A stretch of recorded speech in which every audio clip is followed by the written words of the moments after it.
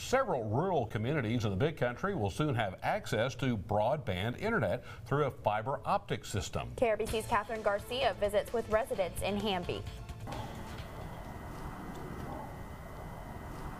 The quiet countryside, like the flat land of Hamby, is exactly what four-year resident Sammy Holt was looking for. Sunshine's great out here. Air's great.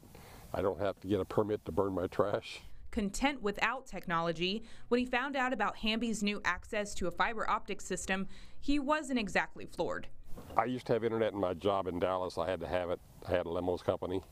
Out here, I don't need internet. And while longtime Hamby resident Gary Grisham loves the rural life as well, he says broadband internet was overdue for his daily life. We use it to watch TV.